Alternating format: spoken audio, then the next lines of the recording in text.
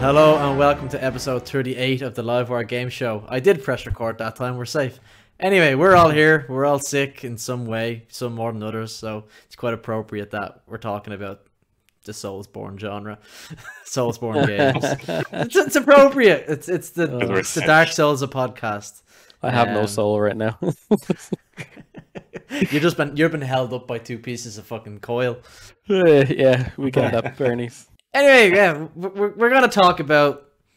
I think the official title is our first experience with Souls games, because for the first time in a while we've all been playing the same game this week. But yeah, before we get into that, we'll have a quick catch up as we always do. We'll start with the person who wasn't here last week. Dillon, how have you been? What have you been I was like, that's me. It took me a minute to realize that. That's basically summing up my week. Before we go, John, is this something do you want to see what I have, Stephen, that you don't have? Pokemon Diamond and Pearl, yeah, fuck you. I can go inside and get my copy of Diamond if you want. No, because you'll be back in like 40 minutes or faint along the way. Probably. Need liquid. Yeah, so on that segue, I've got COVID. Yay! How can you have something that doesn't exist? I'm joking. Because I'm just part of the media. What's it called? Conspiracy. Yeah. It's getting pretty bad again. Someone just came to the door with an envelope, and I just opened it, and it said, "It can if you read this and say you have COVID on a live broadcast, we'll blink twice if you're doing this podcast against your will." He blinks twice and just falls asleep. I'd tell you to cough twice, but that's not out of the ordinary. That's gonna happen. No, I need to cough now because you just said cough. But yeah, it's been a roller coaster for 3 days. You're on the upside of it, so at least that. Yeah. Like the first 2 days, I was really bad flu-wise and like chills and aches and not being able to sleep and blah blah. Today, I don't have any of that, but I have zero energy. Like I have no appetite. Like as I was only saying to Stephen earlier on, I've eaten like one meal over the last 3 days, like each day, like at like 8 o'clock in the evening. That's why you have no energy. Yeah. Yeah, but it's like, you know, when you're sick or when you're not hungry, you don't want to eat anything. But as soon as you start eating, you're like, oh my God, give me everything. It doesn't feel like that at all. Like I started eating food earlier on and I was like, I don't actually want any of this. My taste is kind of going as well. Yeah. A little bit. Like I was saying, I had orange juice this morning, but I don't know, did it taste like orange juice or is it because I know what orange juice tastes like? Because I had like, I had sausages last night and I couldn't taste them. And then I had like 7-Up today and I couldn't taste it. And same with like toothpaste this morning, I couldn't taste it. So well, that's the orange juice litmus test. Just drink it after you've had some toothpaste, and if it makes you want if it makes you want to vomit, then it tastes. Do you like feel worse than you did before? Yeah, it works. Yeah. So today is just pretty bad like that. I had a PCR test today as well, so that was my daily excursion.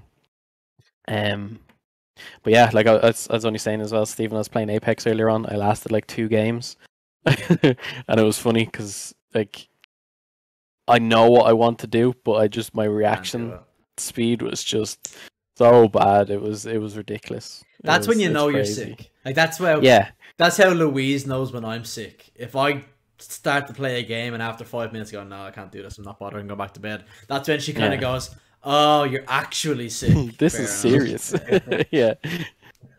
So that's what I was playing Destiny on the couch, and that was fine because it's that kind of monotonous gameplay where you don't need to pay attention to stuff. But yeah, I like it. Actually, those 2 games drained me to the point where I was like, I actually can't play anymore. I need to like take a step away. But yeah, so that's been me the last few days. I think I got it when I was away in work. So that's been my week. I haven't really played a lot apart from Demon Souls with you guys before I got sick. I started playing WoW again actually. I noticed that. I made I just saw a few videos of new build types for there's a new update that got announced. 9.2. It's like the last expansion of the expansion. They bring out like 3 updates. Or last DLC, so like a season pass kind of thing. So I said I'll level up a new character for that. it's free up until like level 20. So I was like, I'll level up to 20 and then decide Only when level to 20? do. Yeah, and Not this level character 60? you start off on like level 8 as well, which is a bit like you're only getting half of it. But yeah, I said I'll play free to play up until that point. See if it takes me up until the new update. And that's really been it. Yeah. Nothing You are exciting. struggling. Yeah, I'm trying not to talk fast, but I naturally talk fast, and it's really hard. It reminds because I'm me kind of burning out real quick. It reminds me of I was watching the Sky Oblivion update, and the main guy that runs the channel that does the updates, he's also sick at the moment. And over the course of his show, his voice just started getting worse and worse and worse. Whereas the other people working out were just kind of like, dude, shut the fuck up. We've got this. Yeah, He's so like, I'll shut the fuck up. You take it away. But like he was kind of like, but like it's already bad, so I might as well just commit to it. And they're like, no, it doesn't work that way. Don't make it worse. Oh, God. I mean, I was away for the last 2 weeks, and then the one time I'm here, I'm sick. So if I'm here, I might as well show up. It's that time of the year, and I don't know what it's like in other countries, but we're currently on the cusp of our 4th wave of this shit. So yeah, Finally got me. It's getting bad again. It really is. Like, But our cases have been high. Just to kind of tangent off gaming for a second, our cases have been high, but it's the hospitalizations are starting to catch up now, which is where the scary stuff starts again. But like that's what I was saying to Stephen earlier on. I was like, I'm fully vaccinated, so if I wasn't vaccinated, I can only imagine the state that I'm in, or that I would potentially be in, because like I'm compromised as it is. So to be like this after being doubly vaxxed, I don't even want to know what it would have been like without being vaxxed. Maybe putting up a job advert for a new third member on their team. Yeah, comes with free Demon Souls carries. Stephen, Dillon, I'm assuming you're finished. Yeah, I'm so finished. Finish him. Fatality. Shouldn't joke about that sort of stuff. I'm sorry.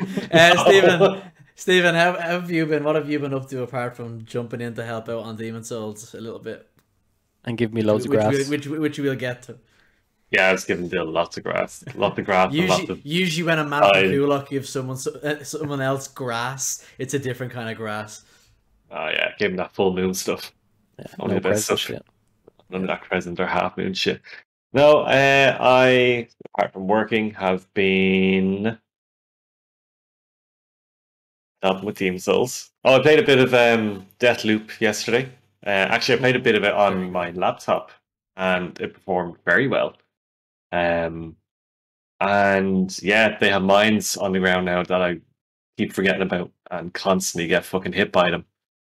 The range on those mines is pretty spectacular. Like there's some parts later on where you actually have to defuse them, and it's like you're literally like tiptoeing it, because if you take one step too far, boom. Yeah, and you'd think I would have copped on about the massive warning that they give you half a mile away from one. But no, I just keep running straight into them like, oh yeah, that's a mine and that's half my health gone. And then all the fucking Eternalists know where I am. Like, great.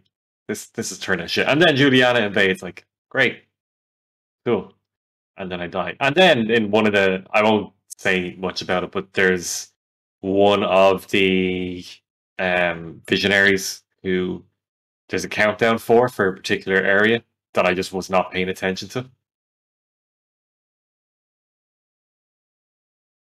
I think I know what you're talking about. Mm-hmm. And it's very loud and very obvious. But was I paying attention to it? No. So then Stephen died and had to go through another loop again. But it's fun. Is it the best loop game you've played this year? God, no. Not even close. And don't get me started on that fucking nonsense. Jeff is in the bad books. In fairness to Jeff, he doesn't choose the listings. He doesn't, but he should have. He should know better than that. crazy. Should have Man. curated that. I couldn't believe that it wasn't nominated. It's a shambles. Absolute fucking disgrace. But anyway, I won't get into that because I will get annoyed. So other than that, then Do you know what? Do you know what? Actually, just to get into it for a split second, I can get over it not being nominated for Game of the Year because there has been quite a lot of really good stuff coming out that has come out in the last 12 months. The one that really pissed me off was that it wasn't nominated for Best Music or Score, because the music in that is so intrinsic in everything that game does that it's like, seriously? Like, serious? Yeah. But then again, Cyberpunk should walk away with that award just because of the sheer amount of original music and that was made for that game. Unless they don't want to award scumbaggery, but that's a different conversation. Yeah, but it did get it nominated for audio design. And Best Action Game. And Best Action Game. Oh, game. It was nominated for Best Audio Design. Mm-hmm. Ah, okay, that's fair. I can accept that. That okay. I think I can accept that's a good one. Yeah. Okay. They're forgiven. It should win that one. Yeah. Because 100%. no other. Yeah, like the 3D audio in that is phenomenal. It's insane. It's the benchmark. Yeah, and definitely should win Best Action Game. The other thing that I did was I downloaded the Halo Infinite beta and have not played it. So I think I'm meeting up with, well, not meeting up, but one of my friends that I chat to online, he is big into Halo, so I think we're gonna give that a go tomorrow night. And then it's just like Deathloop though, because you just have grenades everywhere. That's all I've seen Halo is people throwing grenades. And there's an axe to it, and I have never learned it. Yeah, no, John can throw a fucking grenade. But does he show up to a raid hungover and then not do it? Still a bit salty about that. Not gonna lie. That's fair. And the other thing I did this week was I actually bought some smart plugs. So I now have my kettle set up to the smart plugs. I've got my bed warmer set up. I've got the hall. Your bed warmer. Yeah. So it's 7 o'clock in the morning. Stephen gets up at 7:30. Does your kettle turn on at like 25 past and boil for half when you get up? I do have it set to a timer, but I can also just tell it to boil. But it is set up on a timer at the moment. Nice. So, I want to backtrack a bit though. Is it your bed warmer or was it Deirdre's bed warmer that you inherited? It was a bed warmer I inherited, but not mine. It's mine, but I inherited it, but not from Deirdre. Just pull another duvet on you, man. Fucking hell. Can't get bed warmers are top tier. Bed warmers. Okay. I'm not a big fan of it, to be fair. All right, it's for Deirdre because I hate getting into a warm bed. Yeah. So I'll get in and then I'll have like my legs hanging out until I'm cool again. But I'm the kind of person I like a cold bed. I like to get warm. Like I like warming up. Yeah. I hate trying to cool. I like to be the source of heat in the bed. That I get in and it's cold and then I maneuver the duvet around a certain way so that it gets warm with me in it. That's the You fucking Dutch oven the bed, don't you? That's what you do. Well, that's a different story altogether. I have a visitor. Yeah, you do. I just love the hand in the background trying to get the key and. But yeah. No, other than that, then got told Diamond and Pearl was fucking delayed for me by a week. Called them up, and I might be getting it tomorrow. Hopefully. I'd say you will. It seems like they sort whatever problem they were having. I have a very attention-seeking visitor. Mm-hmm. Hello. Let's go for a walk. He doesn't. I was just out for a little while, so. Yeah, because they were very quiet on the marketing front today for the release. Like normally GameStop didn't very in your face. Yeah. No, nothing at all. Because what I did was, because that's what I did. I saw the tweet from Smiths, and I was like, all right, I'll see how many they have in Tralee. And I said like 15 plus. And I was like, fuck this. So I rang GameStop again and said to them, I was like, look, what's the story with the delivery? I said, did it come through? I said, because Smith had them, and if I'm not getting it in the next day or two, I'm just going to come in and get my refund to go to Smith's. Yeah. Oh no, the customs issue sorted. It should be here tomorrow. Give us a call and we'll let you know. But I'm in tomorrow anyway, so I'll go in, and if it's not there, like refunds and go to Smiths. Yeah, because I'm sure there is something with like a pre-order or a party or a TNCs that if it's not ready, Well, they have it that if you don't come in 2 days, they can sell your copy. your pre-order's so gone. Yeah. it should be a case that in 2 days I should get my money back. Yeah. Anyway, how about you, Kev? How's your week been? All right. Licked to bits. After, I actually kind of regret that we did the Elden Ring recording the night after our first play session, because I think our opinions on it evolved over that weekend of playing it more. I think we both put in about 10 to 12 hours, maybe 50, a bit more. But I think as not that we were disappointed in what we played, but it just we knew a lot more about it by the second or third play session. Yeah, we didn't know. I stayed up. I did the actually. late sessions as well. I did the 3 a.m. sessions or whatever it was, 4 a.m. sessions. Yeah, it's just it was fantastic. But kind of spinning off that, I booted up Demon's Souls again, which I had got about 40% of the way through, I think. And then I was trying to think today, why did I stop playing Demon's Souls? And it was because Cyberpunk obviously launched. Yeah. Because the PS5 released November, and then Demon's Souls was with that, and then Cyberpunk was late December. So yeah, that's obviously why I stopped playing it originally, and then something for Destiny probably. So yeah, I've been smashing through Demon's Souls this week. We were playing it together. We've been playing with Dillon a bit and helping him get to grips with that sort of stuff. We'll come back to that. But I think I've got 3 bosses left. Yeah, I have 3 bosses left. I have to do World 5, 2, and 3, which obviously 3 is right after 2, so it's not like there's loads to explore there. Yeah. And I've cleared out World 1, 4, so I only have to do the boss on that, which is the final boss of the game. So yeah, I've been smashing it out the last couple days, especially just flying through bosses because Magic is OP. Apart from that, did I play much else? I played a bit of Forza last week. Oh yeah, I kind of booted up Forza on Sunday or Monday and just kind of went, yeah, I'm bored. And that's not a knock on the game. It's a fantastic game. It's just, and I think it's the reason that I'm not really interested in playing Halo, even though it's getting all these glowing reports, and it's why I've kind of fallen out of Destiny's PvP or Apex.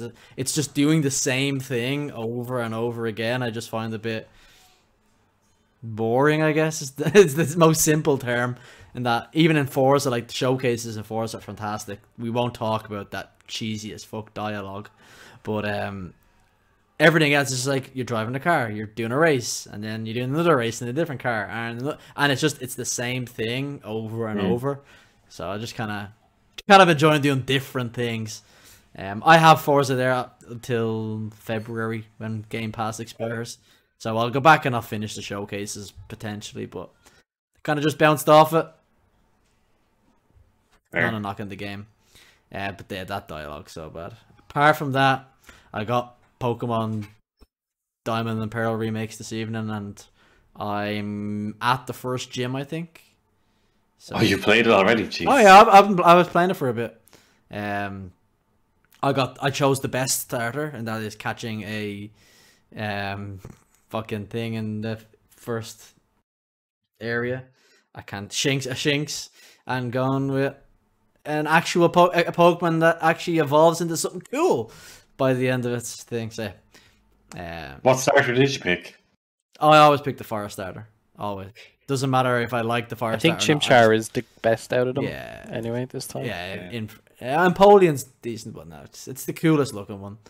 Yeah. I always pick the fire one anyway, just because I always have. It could be an absolutely crap Pokemon, but I'll fire up Diamond and choose the other 2, and I'll trade them to one of you guys, and then you can trade them back to me, and then I'll make eggs for you, and everyone can have all the starters.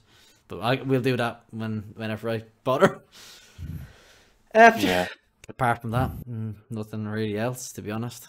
Just. Do you know what I did do this week? Actually, well, I did 2 things. One, I finished The Walking Dead, fully caught up. Oh. 10.5 seasons. Fucking Jesus Christ. yeah. Did Well, they it's all die good. at the end? Is it finished now? No, there's still Okay. like something like 15 I episodes was left. gonna It'll say, be is it coming back out in worth February? playing the catch-up game? It is. Yeah, it's very good. Okay.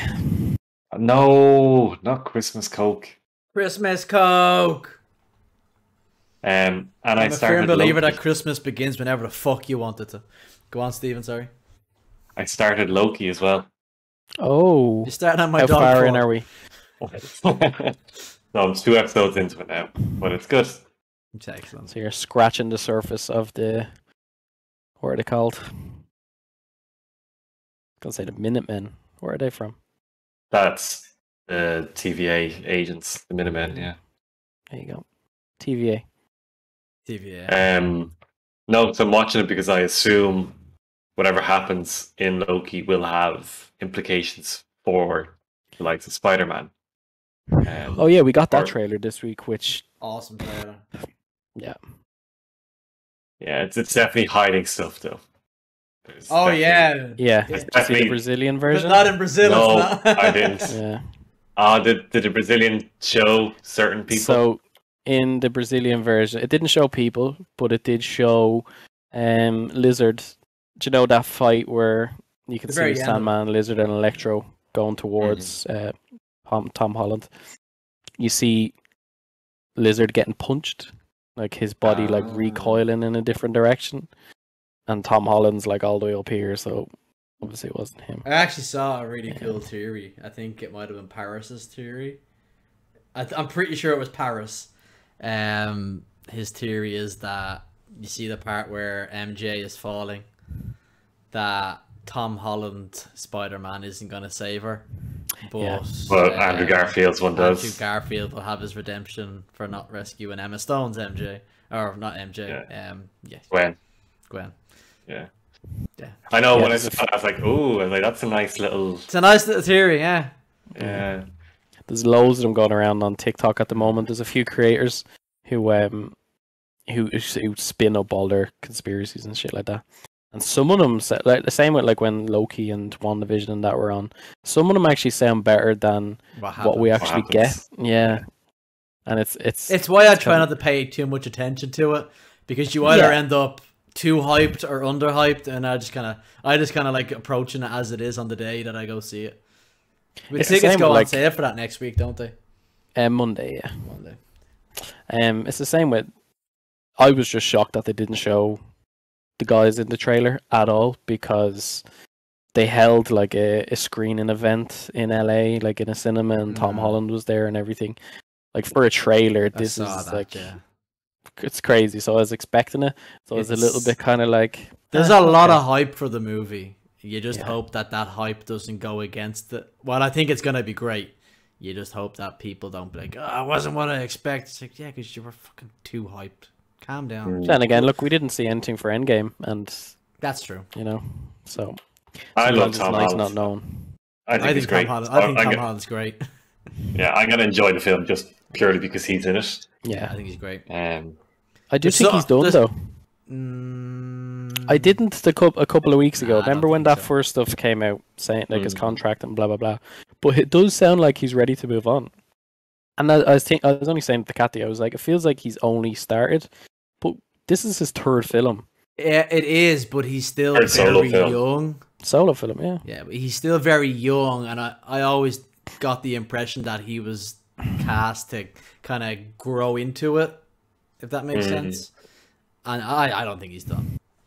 but his comments kind of contradict that, and saying like if he's still Spider-Man when he's 30, he's done something wrong. So I don't know. Like he publicly came out and said that Your thing maybe is, they I think should go with when Miles. he's 30, he'll still look like he's 21. That's true.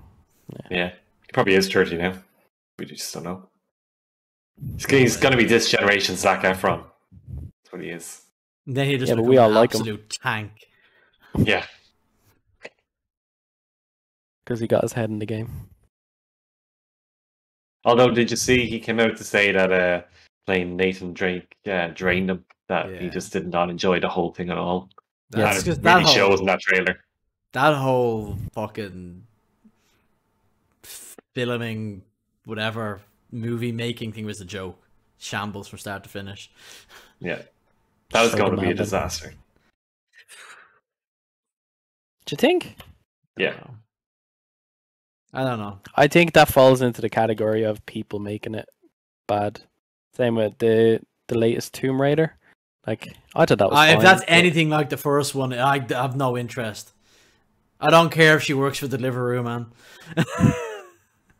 But it's like, it has great foundations, but Yeah, it's it just, does, it's trying to do too much. And it's trying to appeal to Yeah, like, that's the that thing. I vast think it's history trying in to the game. it's trying to appeal to too many people, and it's trying to bring in new people. Whereas, like, Yeah. we know the origin of Tomb Raider, we know the origin of Nathan Drake. Just give us, pretend we know the character, and then give Yeah. that, rather than trying to, oh, here's how they became that person. Which We is don't why need to Spider-Man see done that. so well, because we saw him getting bit by a spider fucking 20 twice times. already. We don't need to see it again. And that's exactly. I think it's actually appropriate for the conversation we're gonna have, but it's trusting that the audience already has. It's trusting them that they already have the experience, rather than spoon feeding them. Oh well, here's how it all started, and here's where it's going. It's just trusting that your audience can Like put it spoons. together themselves. instead of being spoon fed, it's about being pistol whipped by the spoon. Hmm. Yeah, that's where we're going now. Dill, how's your experience of Souls games been?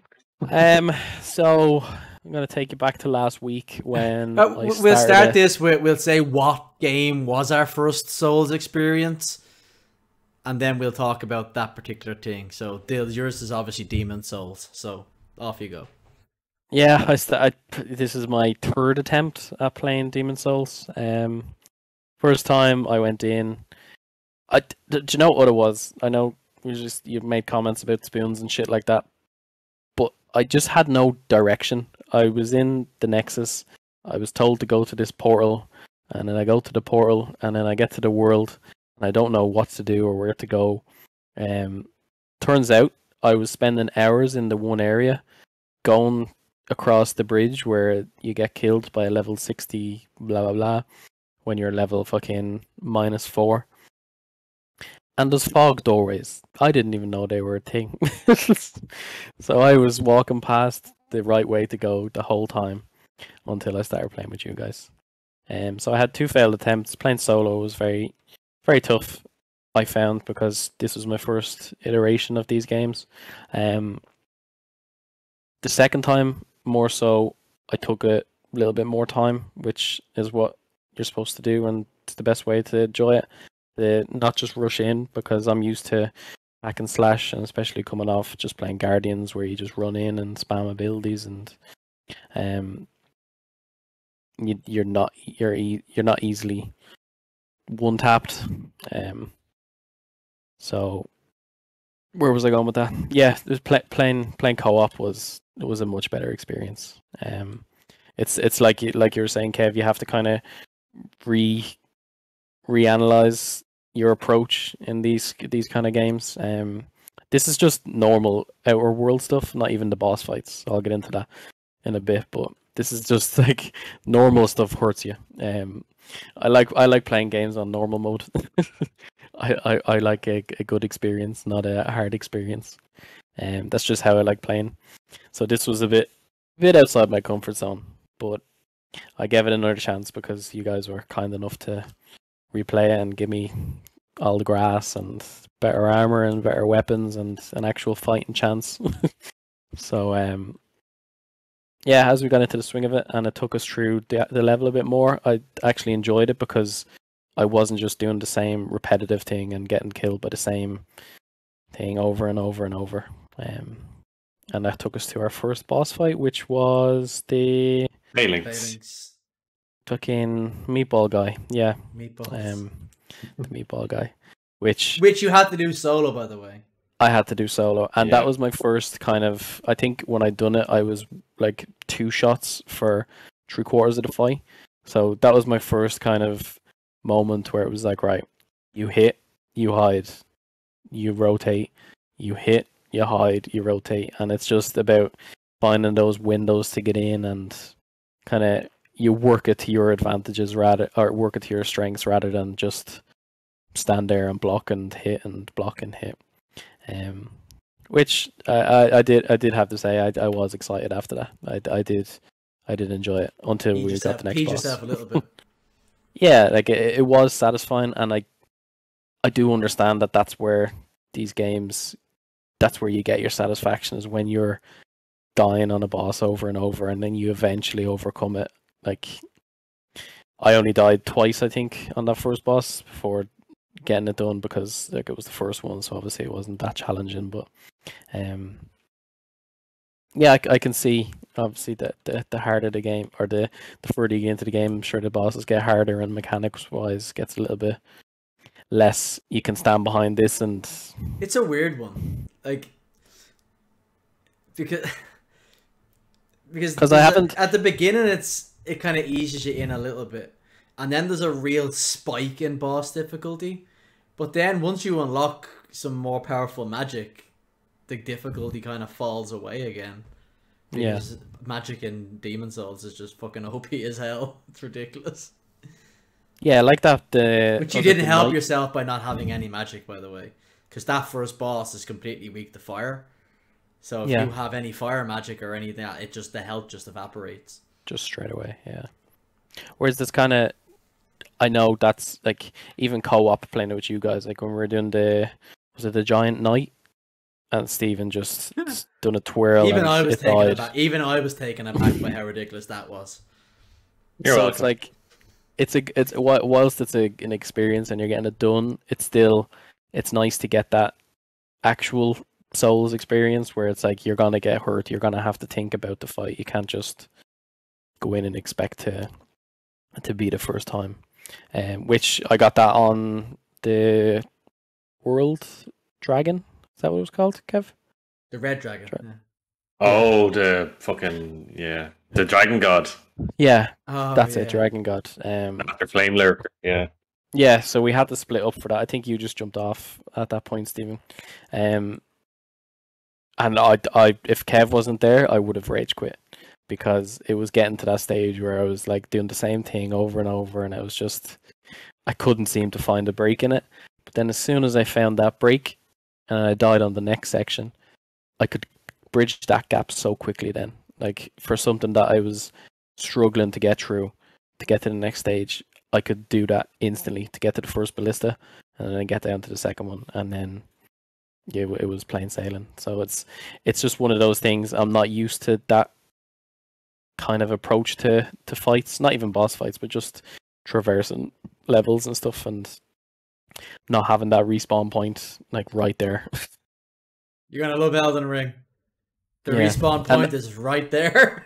That's one thing I was relieved when you said that, because that by the time I eventually play Elden Ring, I'm hoping I will have finished Demon Souls and I'll be accustomed to that experience, so I won't be so reliant on that. But that's one thing I've actually noticed with Demon Souls though, is that Demon Souls, while it is the newest one, it's also the oldest one. It's the remake of the first one. So while some of the combats and the bosses aren't as I don't know what way to put it. They're very simple. Like they're very simple. Yeah, they're very simple. They're not complicated. Yeah. But I also noticed that the bonfires, or the Archstones as they're called in it, are mild. There's a long way to the next one. Where if you play Dark Souls, the later Dark Souls 2 or 3, or a Bloodborne or a Sekiro, the shortcut to the bonfire is a much quicker route to get back to the boss than in Demon Souls. And I've noticed that a bit, that it is, while I think Demon Souls is the entry level for a Souls game, because there is cheesy ways to get through that game, which I'm totally taking advantage of myself. The actual bonfire, the checkpoint system, is the less user-friendly part, and that's something that they've made much more friendly as they've made more games. Gone on. Yeah.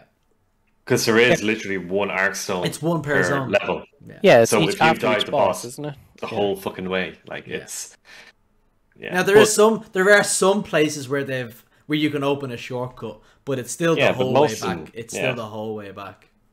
But like even the last mission we played together, Kev, was where the wolves and the wolves are in the carriage at the start. So World 1-3, yeah. And that shortcut was drastic. Do you know, that's the only one I can think of in the whole game that is drastic. Is in after the Tower Knight, when you're working your way up the Penetrator. When you open up that drawbridge, it takes out a whole section. Yeah.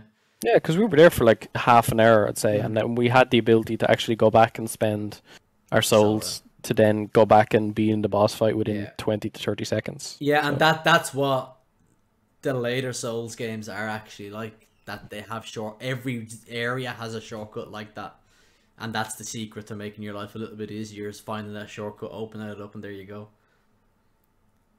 So yeah, like I was at like. I don't know how to, I don't know how to describe it. Like, I'm not apprehensive about the game. I like the way it looks and I like the way it plays. I just don't like how vulnerable I am all the time, and how, like you said, there's only one bonfire each level. It's like I've never roguelikes like Returnal. That was my first iteration of that. And when you die and you go back to the start, I'm kind of like have to do that all again. So it's kind of that same aspect in this, where it's like you die and you go back to the start and you're like, I have to do that all over again. And but like that, it's easier the second time and the third time, and you know your route. And one thing I did notice with you was that even like me and Stephen were there and we were managing the bigger enemies for you, but you were still learning to block and dodge, when to get in, attack a couple times, get out, get your stamina back, heal up. Like, you were picking all of that up. Yeah, like it's. Yeah. I think I would like to replay the bosses again to see if I could do it myself, because like I'm enjoying the playthrough together, but I would like to have that, like the experience of like being one shot and you literally have half as health to go and you have to kind of tediously time everything perfectly for the real experience. If you're gonna do that, do not do it on a New Game Plus. Okay. The jump in difficulty from New Game to New Game Plus crazy is it's harder than going from start in New Game. Like, just build a new character, spec it with magic, and go run through. Yeah. That's the thing. Like, you didn't make your life easier either, because you picked a character. You picked a knight, I think it was, which has no magic, and it also has the Fat Man roll, where because if you have over 50% of your equip burden, you do a really slow roll and cumbersome roll, whereas if you have less than 50, it's a faster roll. So you were. See, this is the things. I mean, like, if I didn't have you guys to tell me that, my experience in the game would be drastically different, and that's the one thing I don't. Not that I don't like, it's just I'm not used to. I'm used to being told, if you want to play this way, do it like that. If you want to be a tank, do this. If you want to be a DPS, do this. You know. So I'm actually that's the perfect opportunity. In Edge magazine several years ago, I'm gonna actually read a quote from it, which explains the whole mentality behind these kind of games. And it's the reason Dark Souls gives you so little help is because it's built on a single foundational principle that players are capable of anything. It does not patronize you nor offers you to lower the difficulty. It does not dare suggest a different tactic during a post-death loading screen. By telling you nothing, it also tells you everything. Keep going, you can do it, and when you do, the sense of reward will be staggering. Yeah, and that sums up the whole genre of why it's so popular with so many people. Yeah, true. And whilst I just don't think I would have stuck with it if it wasn't for yous. Like, I don't think I would have bridged that gap after the start. You know, and that's fair, because I've been there myself a long time ago, but I've been there myself. But no, I'm enjoying the experience. I was like, even I saw you were on yesterday, I think it was, and I wanted to play it, but I was like, I haven't got the mental capacity for that. Yeah, no, that's fair. And it it is one of those games, and I think that's probably why you struggled the first few times. Like, you have to be in a frame of mind to play that type of game, because unless you understand how it works, there's a lot of learning. You have to learn to play the game on its terms. And if you go in just being like, oh, I'll just, blast it out or do whatever, like, you're going to get fucking wrecked. And you're going to have a bad time. And you did that twice. And you did it with Eternal as well. Oh, look, oh my god. So, Dill, you learned 2 valuable lessons, or you should have, and you didn't. And that was, fire hurts. So the first time you're running away from the knights, and you panicked and you rolled into fire with little health, and it killed you. And I was like, okay, things happen. You'll learn not to go into fire again. The next time you go to get your souls, you have very little health. You jump onto the fire and die again. And I nearly pissed myself laughing, but you were thick. You got so fucking thick over this. I had to stifle. I was like, if I start laughing, he'll fucking bite my head off. But it was so funny. Absolutely. Like, couldn't have happened at a worse time. You just were not in the frame of mind, and you were like, no, fuck this. And that's the thing. Like, it's so easy to just skip past everything that you've learned and just to try to get back to that state of where you are. Mm-hmm. Whereas all you need to do is just take that extra second to just approach it a little bit slower, and it would have saved 4,000 souls. Extra minutes there. Yeah. So would you would go back now, like when you complete the co-op playthrough, you'll go back and 100%. Like, try it again. Especially, I think with Elden Ring coming out has a big thing to play in that, because it's been one of those things that I've wanted to play for a while, but this is kind of like an excuse to play it because I know how big Elden Ring is going to be, and just to have that pre-knowledge of the genre, like from the FromSoft kind of formula of like what to expect and how to approach things. I say what you could do as well now is the Souls games are on sale at the moment in the PlayStation Black Friday sale. Yeah. Pick up Dark Souls 3.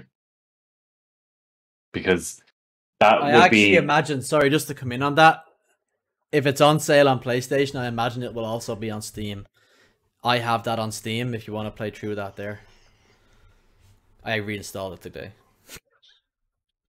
I was tempted to buy... Oh, actually, no, I have it. I don't need to buy it. Because I know I'm near the end of Demon Souls and I still have that Souls itch, so I reinstalled Dark Souls 3 today. It is not. And Dark Souls 3 is... It's kind of the more refined version of you're gonna have to stop now, Demon Souls. You'll start to see the things like the bonfires being closer, the combat snapping tighter. The quality of life kind of changes. Now, the bosses are more difficult though, because they have phases and there's mechanics, and it is like magic is nerfed completely. It's essentially useless. Fuck all. Yeah. So, but what you have to do then is do what you did with Phalanx, which is take your time, find the patterns, keep a shield up, roll as you need to, and attack in the windows you have. And that's the key. And I think that's the key to playing any Souls game, is literally patience. It's patience and a willingness to learn, because you're going to fucking make mistakes, but then you learn it from all of those mistakes, and eventually you get to one. Like Kev said it when we were playing Elden Ring, and I've had it as well, where you could literally go from the boss one-shotting you or just putting you in a loop of dying to flawlessly killing that boss out of nowhere. Yeah, with I him had not taking a hit off it. Tree Sentinel. Yeah, like it just... The only reason I actually got hit was because of network frame drops. Yeah, and that happens is you just hit a frame of mind where you know the attack patterns. Yeah. And you just somehow manage to dodge everything or block at the right time. Yeah, and you come like the Penetrator boss fight I sent you was a perfect example of that, Stephen. Yeah. That I knew in his big lunge attack that I could get a couple of attacks in easily, and I just wait for that single attack and then hit him, and backed up and wait for it again and then hit him. It meant my fight went on 5 minutes longer, but it was safe. And I've often done it with boss fights where I've just gone in on the basis that I'm just going to dodge or block where I think I need to learn the patterns and find out where I can bait moves where I go, oh, I can punish this one. And I might do that 4 or 5 times and go, okay, I'm comfortable with the pattern now. So like I might for 4 or 5 times have a bit of a poxy run or not be It's leveling just up. your scout run, basically. But I'm learning that boss so that when I go in and I've got souls or when I'm ready to And fucking you know do it, what? it's like I think later Souls games are more favorable of that tactic because in Demon Souls it puts you so fucking far back when you die. Whereas in later Souls games, it's I can just sprint to the boss room. Yeah, exactly. But, go on. No, I was just gonna say it is. I'm glad I waited for this as an introduction because, like, visually, it helps a lot with how it looks. Yeah. Like the remaster itself looks amazing. It's an Unreal remaster in terms of graphical and performance quality. It's a full remake from the ground up. Yeah, true. They remade the whole thing. It's not just a remaster. It's more. And that's like to listen to you saying that the newer games, but I know they're older, but this is the original one. But like when I play the next variation, whether it be Dark Souls 3 or Bloodborne or whatever, it's gonna look like the originals because it is the original. Bloodborne is a good looking game still. It just runs it just runs at 30 FPS. Okay. Framey as fuck. Dark Souls 3 looks fairly okay. It's not that old. It looks fairly it's fine. Sekiro is a stunning looking game, but that's the deep end. And you can't get help in Sekiro. You get fucking good. There's no over leveling. It's literally get good. Yeah. And that's why a lot of people didn't like Sekiro because it didn't give you that. It was punishing. Yeah, there was no, you're struggling here, go get leveled up a bit more and then come back and you'll be fine. No, Sekiro was like, no, get fucking good. Yeah. And I'll get into when I'm talking about my Souls experiences, but Sekiro was one of them where, because you and I played at the same time, 2019, Kev, I dropped it after a boss. There was one boss I just couldn't get, and I dropped it for a whole year. Then the pandemic came in. It didn't help that I was like, that boss was easy, Stephen. What are you on about? Yeah, no, that does piss me off a little bit, yeah. But no, I dropped it for a year and then went back a year later and with kind of like fresh eyes and fresh minds. I think you did it first time. Third go, yeah. No, I did the next one, next version of that boss first time, which is the one everyone struggles with, and I got it first time. I was like, that was grand. But yeah, so I think that was that's my first experience, and it's still ongoing as well. Which, like, my TLDR is basically as a co-op experience. I'm loving it because having your guys' knowledge going into it is helping massively. Like just in terms of what this boss is weak to, or watch out for this specific pattern. Like on the spider, like when he does the tar kind of wave, just. Yeah, little things like that. Or on Penetrator, if he lights his sword on fire, watch out for it. Yeah, but then I had serious network problems, and this is what Penetrator did on my screen. And next thing you know, Kev was on the end of it. So I kind of just went, if I don't do this, this is gonna be a fail. So I just burned him in his fucking suit. But yeah, like as a co-op experience, I would like to play the rest of the game co-op and then go back and try revisit bosses as my own player, leveled up and taking it in stages. But I don't think I've played it enough and have the qualities at the moment to actually play it solo and enjoy it. Like I could struggle through it and could scrape through to another boss fight or whatever, but I don't think that's the experience that I really want at the moment, if that makes sense. That's fair. Until I get more knowledgeable of the patterns and the just on how to approach it and actually mastering the kind of like your blocks and your dodges and that kind of aspect. But I think as well what helps with Souls games is if you actually know what's coming. Sometimes the hardest thing is where you just get caught off guard. Yeah, Dale, Yeah. I'll send you a good website that it's Fextra's website that does breaks down the worlds, breaks down the bosses, and it's not that just it kind of just gives you information what's coming. Yeah. Yeah, it helps. Unlike Because me even stumbling into a boss fight with nothing on me, just stumbled right in, and then had to and fight that it. happens. Yeah. But even like that was kind of, I was visually kind of taken aback from the first boss, the Phalanx, was it? I was just expecting like a knight or whatever like that, but there is this big kind of grotesque monster with Oh, wait fucking till you play the meatballs other coming ones. off. But it's kind of like you're not expecting that, so that's one kind of shock aspect, and then it's like, how do I navigate around this? And then that's another kind of kind of hurdle to face. So, like you said, yeah, if you know what's coming, it'll make it a little bit easier. But yeah, Nice block. that's been my my first Souls experience. No, it's. I'm glad Probably- I am glad you're enjoying it. Yeah. Even if it took a bit of time, I'm glad you're enjoying it, because I know at first you were kind of like, why did I fucking spend my money on this game? Yeah, and it's one of those things I want to enjoy, Yeah. but I can't force it at the same time. And I think by playing it co-op, it's easing it along rather than here's the deep end. Jump. Ironically, your real life experience with the game mirrors the in-game experience. You persevered. You went at it 3 or 4 times, and then you got in. Yeah. And you're like, oh, I get it now. Yeah, I was just scouting it out. That's all. Just scouting it out. Kev, do you want to tell us about your first... You go ahead first, Stephen. I'm curious about yours. Mine's probably far less interesting, so I'll keep that for last because it'll be the shortest. No, that's fine. Henner Betsy references Silent Hill in this. Oh, I thought you were going to make a joke No. about me. No. He will, though, definitely. Actually, I will not reference sorry, Silent Hill. just to say it, there was a fresh rumor this week about Bloodborne on PC, just for what it's worth. If Oh. that comes to PC, yes. Oh, we're all doing that. Yeah. Yeah, together. Yeah. All in this together.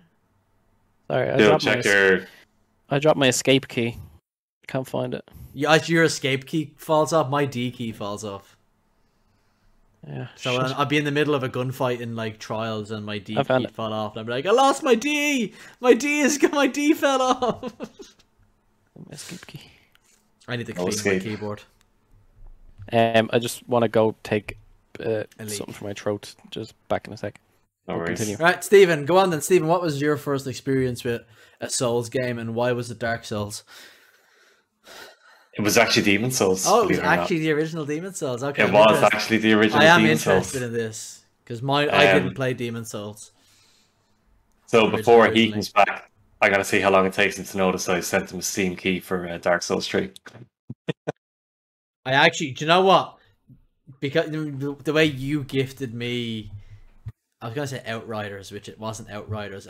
Except I actually want to ask you about that if I haven't asked you already. You gifted me Bioshock. BioShock. My brain doesn't work sometimes. I was waiting to see what went on the Steam sale after 6 p.m. today to see what was there. But it was yesterday at 6 p.m. Today is Friday, so there's nothing exciting there. Also, your wish list on Steam is weird, man. For what I it's haven't worth. updated my wish list. Yeah, I in noticed. ages. I noticed. I went to look at it. I was like, "What the crap is this?" Anyway, I know. Talk My to wish me. list is more of a thing of like, was this a game that I was interested in years ago? Maybe. Oh well.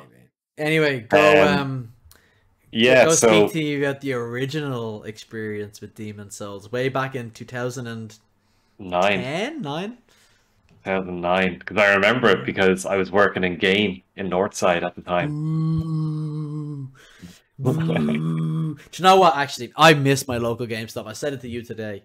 I miss my local GameStop after dealing with the ones in the shop that I got my Pokemon games in today.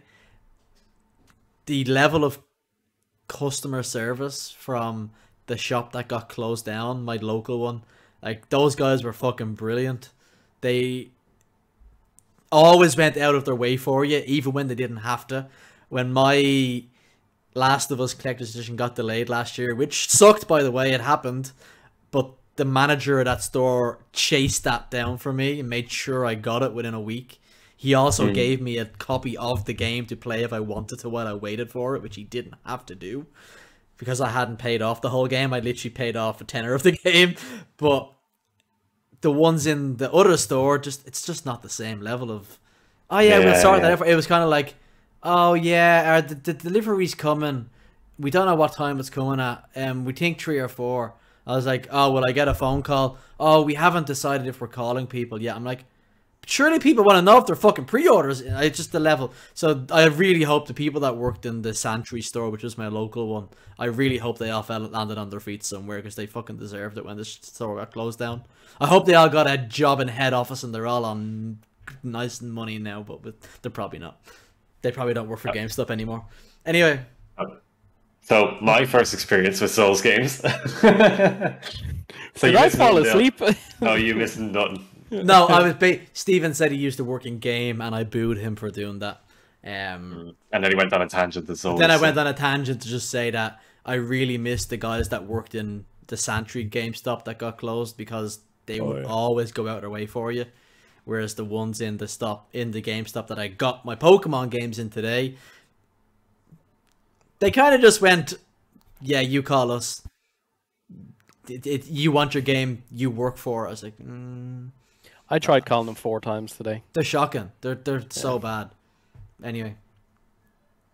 So, as I was saying, my first Souls experience was the original Demon Souls in 2009 when I worked in game.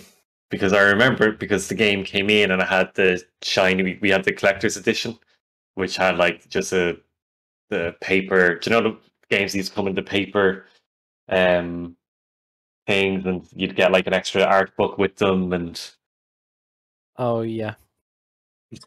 So it came with that, but it was the same price as the regular one, and then I got a staff discount of 25%. So I got the game for like $37.50. So I was like, oh, this is an action game. Looks hack and slashy. Like, this looks grand. I'll pick that up. So I picked it up, and do you know the first, like the art showing you come in Boletaria, and there's a couple of enemies that jump out. They jumped out and killed me instantly. I was like, all right. I was like, yeah, me too. This is interesting. So I went out and did it again, and same thing happened. I got a couple of hits in, and they killed me. And eventually, I managed to work my way through the level up to the Red Knight, where you kept getting stuck on. I got there and went, well, this enemy's too fucking difficult, and went another way and found a fog wall and went through it. I was like, oh, okay, this is grand. And I just kept getting killed and killed and killed. And I was like, I'm not interested in this game. I don't like a game that basically is punishing. And then the health mechanics, so like where your health goes to 50%, then it's Soulsborne. I was like, no. I was like, fuck this game. I was like, I'm never playing another game like this ever again. So I went back into work the next day, and I traded it in, got back €30 or something or more, and I never touched a Souls game until 2015, I think it was. Maybe a little bit earlier than that, but what happened was IGN had the Prepare to Try series came out with Rory, Krupa, and Gav, and it was could a Dark Souls noob complete the original Dark Souls before Dark Souls 3 came out? And I was like, oh, this is interesting. I was watching, this Dark Souls noob play it, and he struggled like me at the very start, and then eventually got better. I was like, this looks interesting. Like when you get into it and understand it, like this looks interesting. So a friend of mine, when I was doing my PhD, was also watching this series. Like, we didn't realize we were about watching together until he came in one day and I was supposed to be working. I was watching the latest episode. I was like, oh, did you watch that too? So we were like, you know what, fuck it. I had my gaming PC in work. I was like, fuck it, I'll buy Dark Souls and the two of us will play through it. So we take turns. When whoever would die, you'd swap the controller over, and just during lunches we worked our way through the whole game. And we completed it that way. And that was, so like you, I had that co-op experience first, but it was one-on-one. So I would get a certain amount in, and then Dave would take over, and you pick up that progress. Dave might get further, or Dave might kind of die at the start, and it's like, oh, okay, so we'd figure out who was better at certain areas, and then we go, oh look, I'll take this area, but you take the next one. And yeah, and just learning boss fights and stuff. So we had that, even like we were sharing the knowledge with each other. He's like, "Oh, why don't you try this?" I'm like, "Oh yeah, that's a good idea."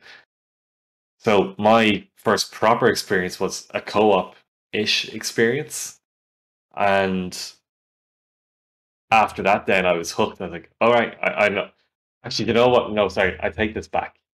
That was my first where I got into it. I had one other soiree into Souls games, which was Bloodborne, and Bloodborne nearly broke me. I nearly quit gaming in general because I just couldn't fucking get it, and it was I pissing thought me I was off. the only one that had thoughts like that. No, it was, you know, in the first area, so you go out and you walk up to the first lamplight and you light it, and then you go down and there's like a couple of enemies, but then you go into the main area, and then there's like 8 fucking enemies in the one area. There's 8 enemies in the one area, and there was no way to break up the pack where you could like take them one on one. They would just come at you, and I just couldn't get past them. And I spent like a night or two. This is when Extravision was around. I rented the game, and I spent a night or two trying to get past that, and I couldn't. And then returned it. Got it again a week later. It's like I have to fucking try this, and made it all the way to the cleric beast, the first boss, and he just fucking wrecked me over and over and over. And I just went, no, I'm not good enough for these games. I'm done playing these games.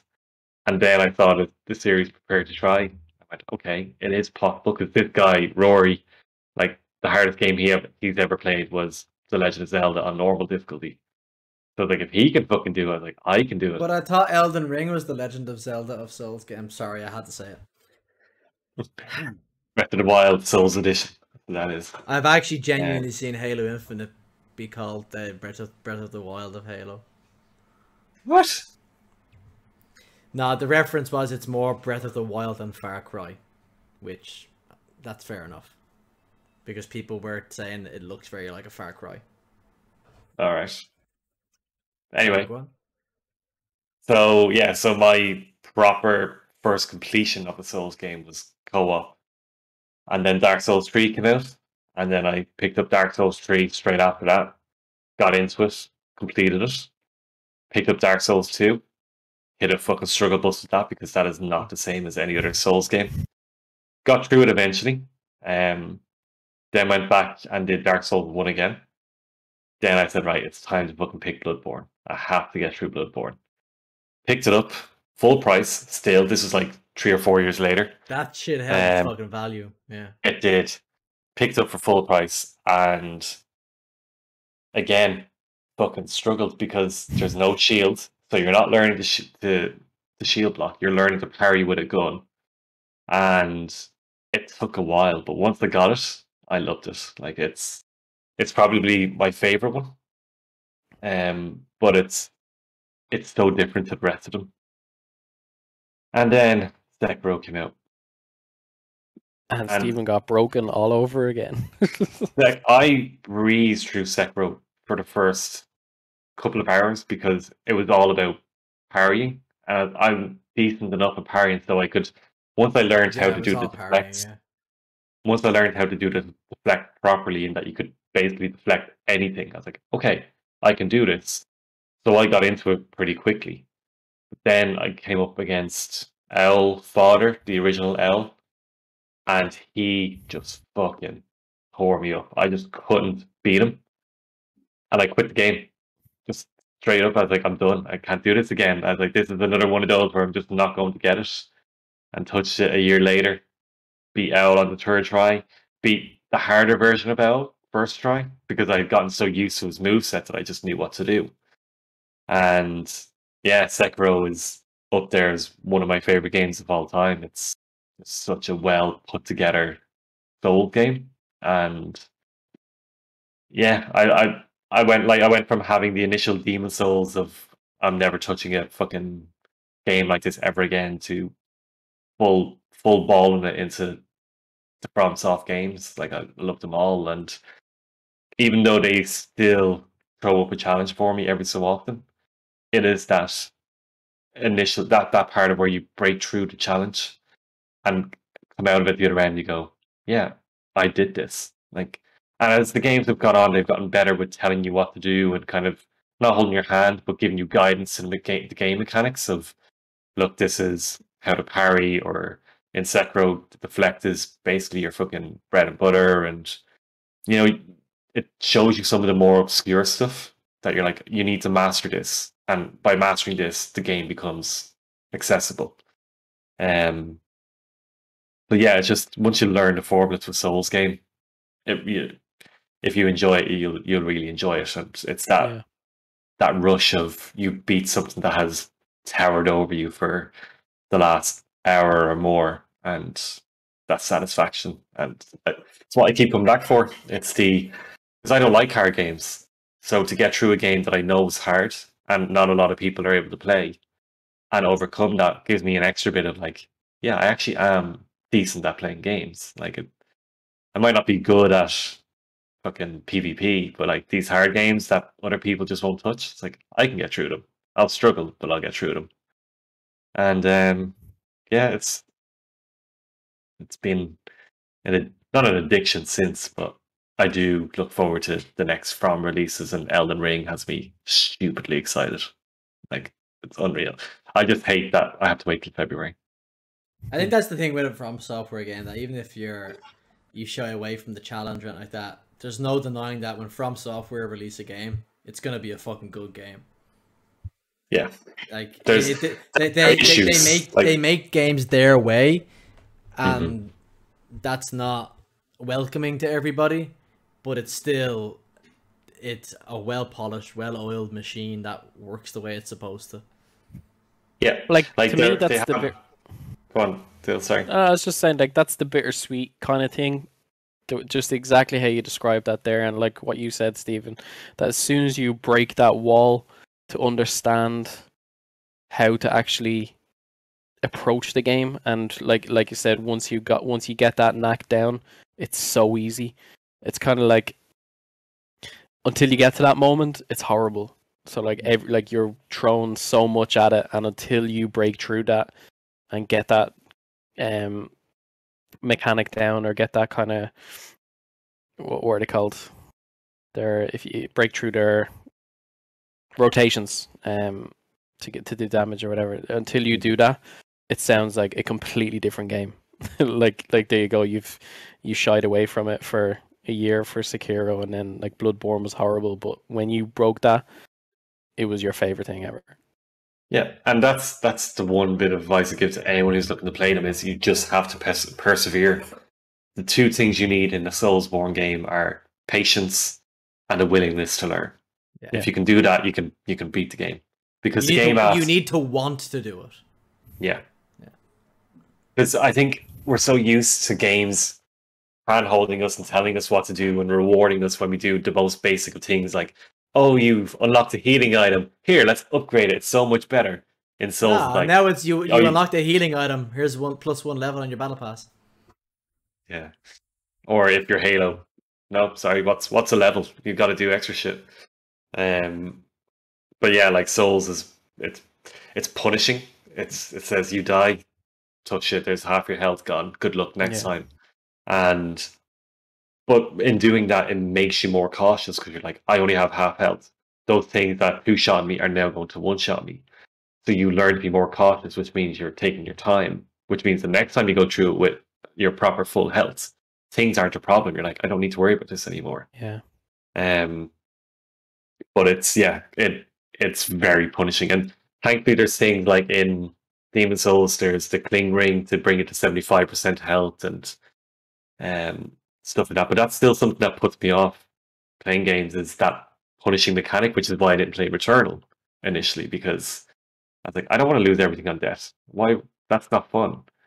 Yeah. But sometimes you just have to take the dive and trust that the developers know what they're doing and that it works for a game, and FromSoft know what they're doing, and Housemarque knew what they're doing with Returnal as well. So. And that's something that I was only thinking about the other day. It was like, to me, your game experience is personal. Like, what you get from a game is something completely different to what someone else will get from it. But it looks very, with the FromSoft games and just the Souls kind of genre, it's like, we want you to experience this in a certain way.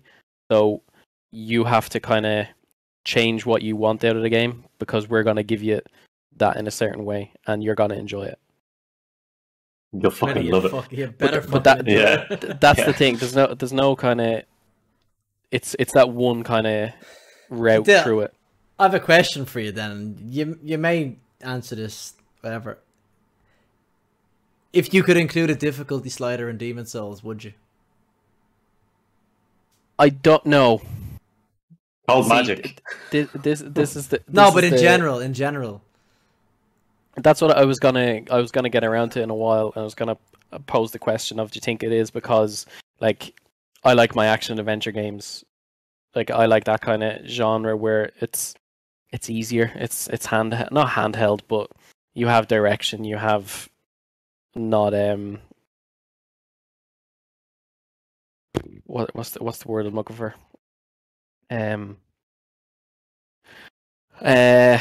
Forgive his brain. Mistake, he's very sick. Yeah, one mistake isn't going to jeopardize like what you've done for the last 40 minutes or so. I was trying to say that in a different way. But do you think it's because we're so used to those kind of games that when these games come out, as seldom as they do, that people aren't ready to approach it in the way that you have to? Like I was saying, if you weren't there the other day in VC, Kev, I would have rage quit from the Demon God, and if I had a slider, would I have dropped it down a level? And I probably would have, but now that I understand how the games work and how they're supposed to work to a fraction of my knowledge of them at the moment, I don't want to. I want it to be that experience because, like you said, that's the enjoyment you get from it. Like the excerpt that you read out earlier on, that's the way they make it. That's the experience they want you to have. And like you were saying, perseverance, it is possible. So if it's possible, you'll get it eventually. I think the argument for having an easier difficulty, and they've done it in different ways. They've done it in that bonfires are more regular, or etc. Whatever. Elden Ring, there's multiple ways they've done it. But I think the argument for giving the option to make it easier is that more people would play the game or experience the game. But from the developer side of things, I think they're perfectly fucking happy with how many people experience the game because it's the experience they want people to have. Now, there is always an argument, well, shouldn't gaming be for everybody, or shouldn't everyone be able to experience it? And that's a moral question, I guess. That it's up to the developer to make it, and if the developer want to make a very curated experience to a very specific group of people, like they're not they're not lying to people and saying, no, this one's way more accessible, or this one's way easier, buy our game, give us your money. They're not saying that. They're saying, no, we're making this game for the people who want us to make this game for them.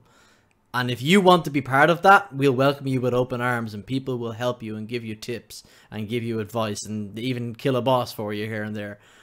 But if you want to embrace that, what we're giving you, then welcome, we want to have you.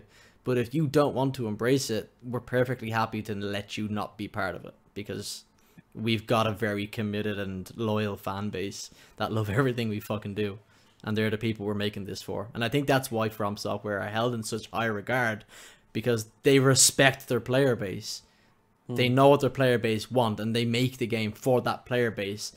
Look at, I think Destiny is actually a very good example of this. Destiny 2, when it launched, they tried to make that game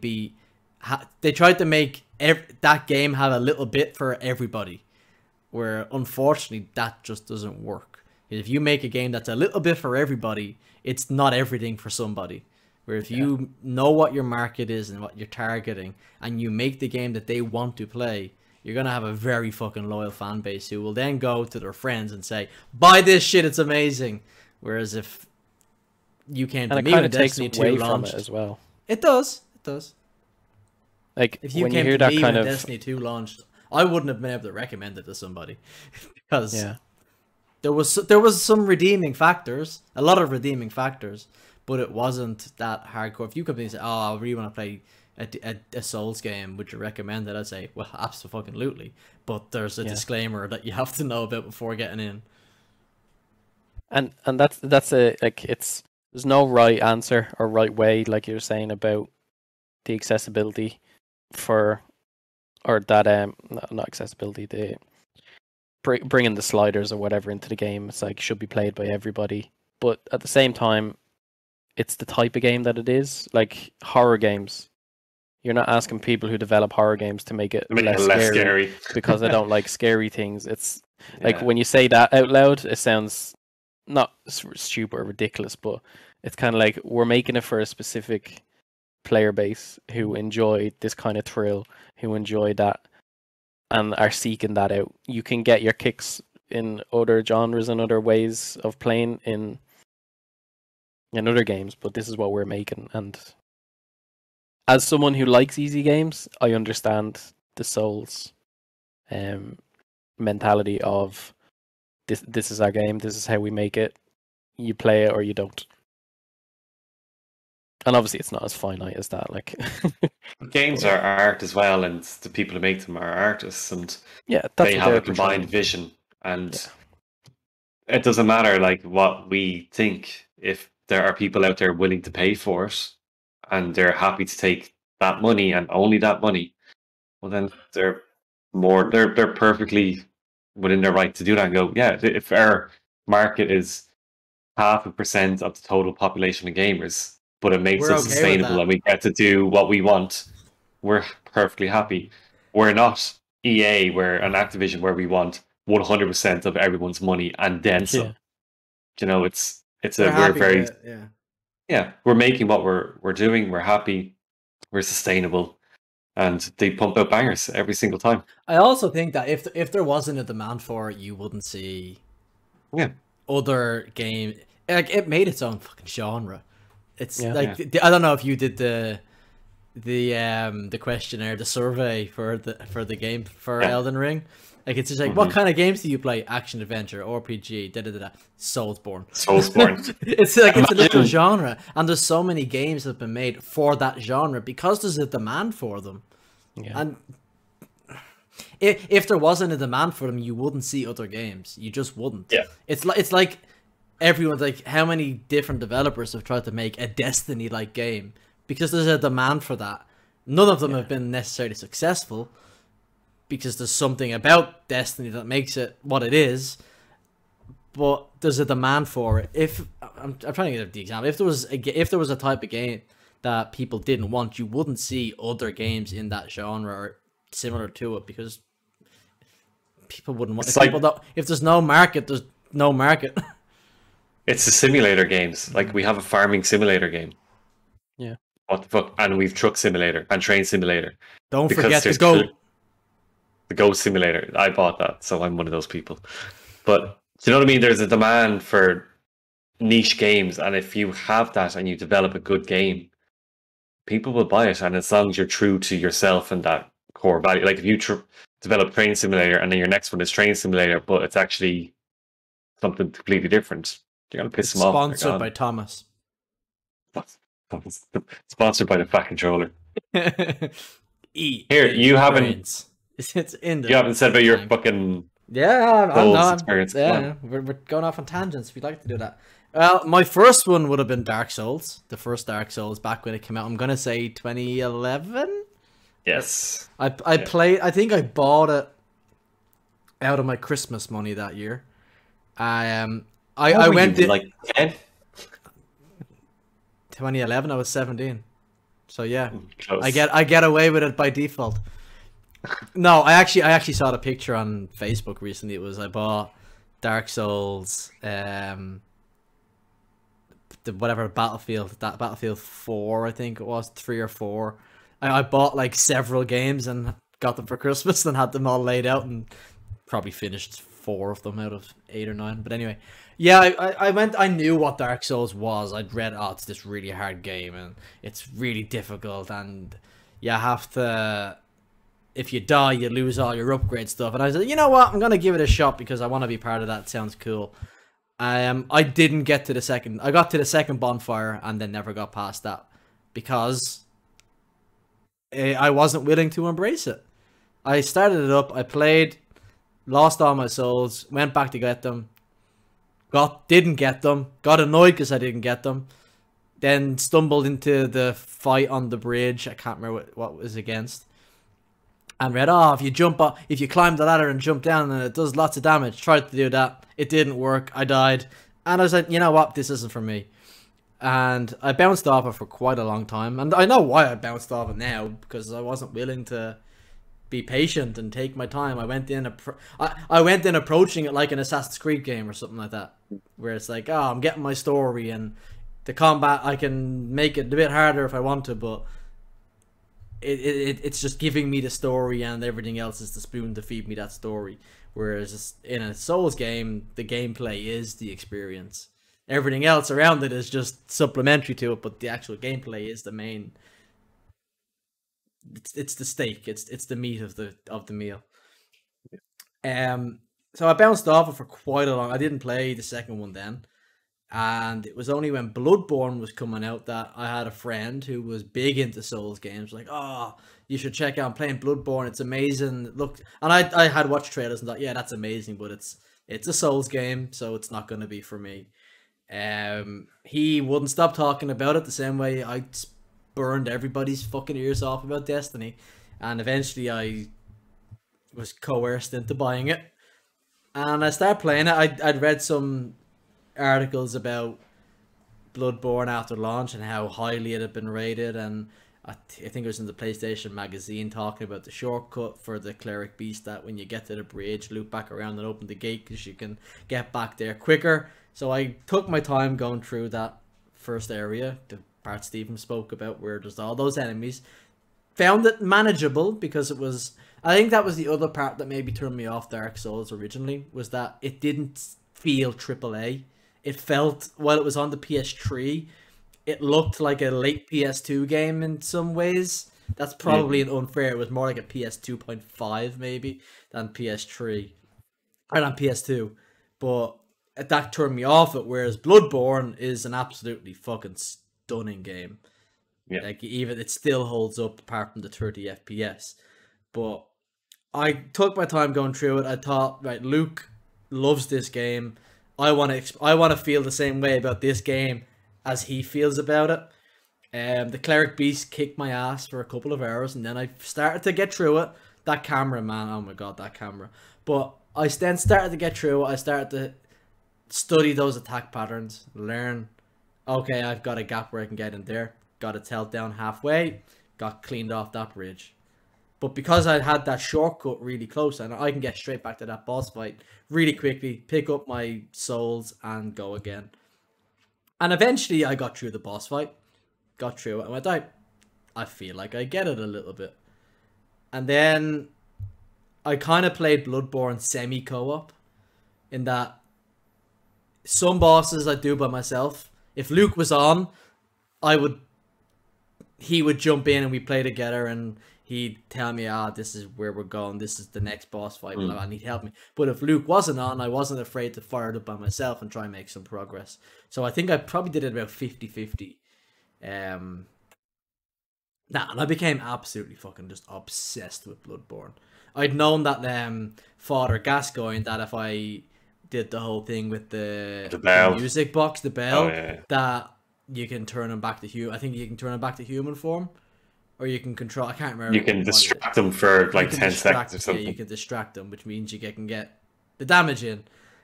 So I got through Father Gascoigne. Actually, I got through it. I think it was my first attempt. I actually managed to get through him pretty quick. And I was kind of, I got a feel for this. I understand how this is. Yeah, and of course, I got fucking farmed by bosses or enemies at certain points in that game, because you're going to. But Bloodborne really got its teeth into me really quickly. And while I had that experience with Dark Souls a few years earlier and just bounced off it because I wasn't willing to... I didn't want to embrace it. I just kind of went, you know what, it's not for me. I'll just go play Assassin's Creed because whatever. I was a bit younger. I just played the big AAA titles of the year. I wasn't really willing to embrace it.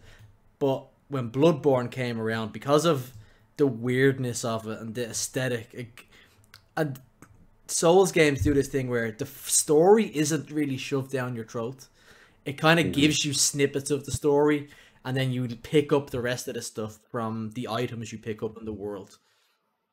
Or from talking to an NPC. You pick up a little bit. It's not really shoved down. But I was just obsessed with Bloodborne and getting through it. And some stuff I was able to do by myself, no problem. Some things, Luke would come in 10 levels above me and just fucking clean house. And I'd be like, oh, there was a boss there 2 seconds ago. But yeah, I just became obsessed with Bloodborne. Ended up platinum it in the end. Did you? Oh, I platinumed it, yeah. And I was stubborn about it, that last boss fight. I can't think of the name of it in the dungeons. The Sumerian Queen. Sumerian Queen. I was stubborn about it. I was getting through that dungeon by my fucking self. I was earning that, and that wasn't too bad. The fight before that with the flame dog. Yeah, he was a headless. He was like a headless dog that would spit poison at you or something. Yeah. He was tough, but I was stubborn. I got through it and I got my platinum, and that was really I get what FromSoft do. I love what they do, and I can't wait. I'm gonna buy every fucking game they make because I love what they do. It wasn't then until Sekiro came out. When Sekiro came out, and you couldn't over level, and you couldn't OP ability your way through most of it. It was literally get good or you're not getting through this game. It was like, I'm getting through this fucking game. It's the challenge. But yeah, Sekiro was the one that really just cemented how much I love these games. But yeah, Bloodborne was my first real experience where I actually fully embraced it, fully got through it, learned the bosses, with a bit of help in some places where he'd be like, oh, this boss does this. And even if he wasn't with me, he's, oh, your next boss is whatever. He does this, be careful of that. So I had a bit of help, but I did a lot of hard ones by myself. I think what actually happened a lot was he joined in with me for the start of the level and helped me get to the boss. And then I did the bosses by myself. Because I wanted to experience. I want to do the hard parts by myself. I want to do these bosses by myself. I can't think of the guy's name up on the roof. He was another one who kicked my ass. Martyr Logarius. Yeah, Martyr Logarius. Where again, he kicked my ass. Yeah. With him up on Facebook recently. That was the sloppiest fight I've ever done, but got through it. But yeah. So, Dill, what we're saying is, it doesn't get any easier the more you play it. Do you know what I took away from both of your instances is that I'm just 10 years behind. Like I'm about 5 years. Trajectory. About 5 years. Like but I'm on trajectory to enjoy it. Honestly, yeah, that makes sense. But like, Bloodborne was my first one, which would have been 2015. That's my real first one where I really embraced it, and then after that, I kind of went and dabbled in the other ones. But when Sekiro came out, not to sound arrogant or big-headed, but I didn't find Sekiro necessarily hard. Like, it was challenging, and it was get good and learn to fucking parry properly and all that. But because of Bloodborne, I found Sekiro a lot easier. Because it was like, right, I know what I'm facing. I know it's going to be a challenge. I know there's going to be hard bosses. I know there's going to be some that I can bullshit a little bit. I can't think of the one where you could just stand up in the tree and then jump on him, then shoot back up into the tree. Oh, the monk. The monk, yeah. Just ancient old monk or something, which they fixed that now. Sorry, Dill. But for the most part, like, I didn't find Sekiro hard. There was challenging parts of it, but because of what I've done in Bloodborne and what I've done in Dark Souls 3, I went, alright, I know what I'm up against. I'll learn the systems. I'll play it on its terms. I'll be patient. I'll learn attack patterns. I'll learn when to do, like, for example, when they go for a prod attack and it flashes red, you dodge towards them because then you stamp on their weapon and then you stagger them. It's just an example of lots of the nonsense in Sekiro. But what I appreciated about Sekiro was there was no getting past it by cheesing it or over leveling. It was literally just learn how to deal with this shit. Figure something out, go with it. If it doesn't work, try figure it out again. And it was also single player. I need to point out that like there's no co-op at all. So it was get good, and that's what made me quit, was because I couldn't just say to Kev, I was like, look, I'm really struggling with L. Come in, either give me advice or just fucking help me co-op this cunt, and then I can get on. And like that was the only one that I really and truly struggled with. If I'd gotten past L, okay, I probably would have struggled on the next version of L afterwards because I didn't learn them. But the rest of the bosses, like, no issue at all. And do you know what else Sekiro was for me?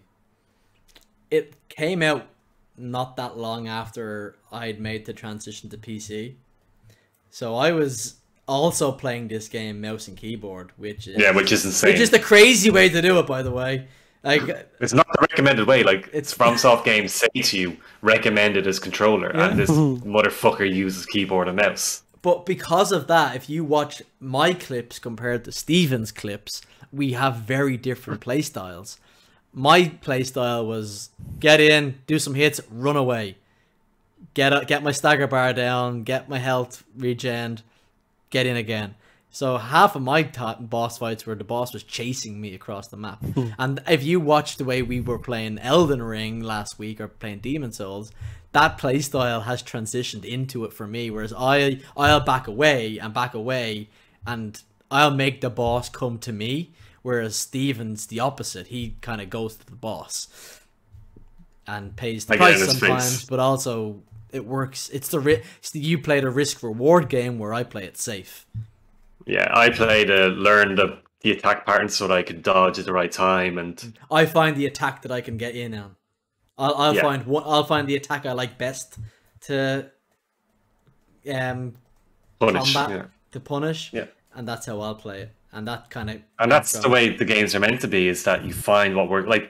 Dillon, this is gonna sound terrible, but you fucking really made a meal of that dinner, that Phalanx fight. Like that went on for 15 minutes, and it was painful to watch. But it was effective because it was painful because I thought you were gonna get clipped in the back of the head at any moment by a projectile. You do not look at the boss at all, which is terrifying because you're just running around and there's projectiles coming behind you, but you don't see them because you're not looking at the boss. Because if you stop, you die. And that was the one difference in that if you look at the clips where I'm running around, I'm still locked onto the boss. And watching what the boss is doing at all I couldn't do that. Yeah, I thought that was very overwhelming, especially when it wasn't just the boss that was moving around, it was his little meatballs. Like, if they weren't there, I could probably stay locked onto the boss, but it's the only boss that has them, really, so. Yeah, but what I was saying was, like, it worked. Like, what you did worked. You found a pattern that you could punish, and you did. And that's what the game is about, is, like, whatever your playstyle is. It's, life finds a way. Finds a way. But that makes that remind me of something funny. Loki wouldn't go to the toilet last night, so I fucking Kylo Ren'd his ass. So what was it? Finish what you started? No, it was, I know what I have to do, but I don't know if I have the strength to do it. I was like, come on, Loki, you know what you have to do. I know you just don't have the strength to do it. And then he went for a wee. It worked. What was I going to say before that? This was at 4 a.m. when I woke up on the sofa, by the way. Oh, God. No, I know I was giving out about your failings and how it works in the end, and that's what it's about. But there was something else. Oh,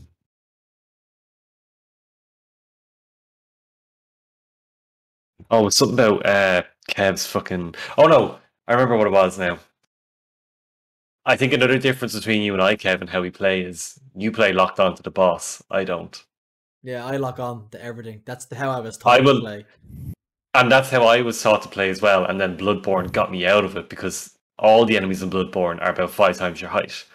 So I wasn't able to track them because I would be in close, so I couldn't track them properly. So I had to lock off. Yeah. So I learned to stay locked off. But I also think, and I think, Dill, you probably have this as well. Monster Hunter, how do you fight the enemies? Yeah, I'm not locked on. I think Not it's at a all. Monster Hunter habit as well, Yeah. is that you just don't lock on because it's easier to swing around when you're not locked And on. you're going for certain body parts as well. Like Yeah. what necessarily is damaging on one, whether it be the tail, it could be the leg on another, or the belly, or the head. Yeah. Yeah, so that's, and actually it's funny because you're clearly very good at Monster Hunter games, which I tend to struggle with them as well at the start, and then once I get into it, it's fine.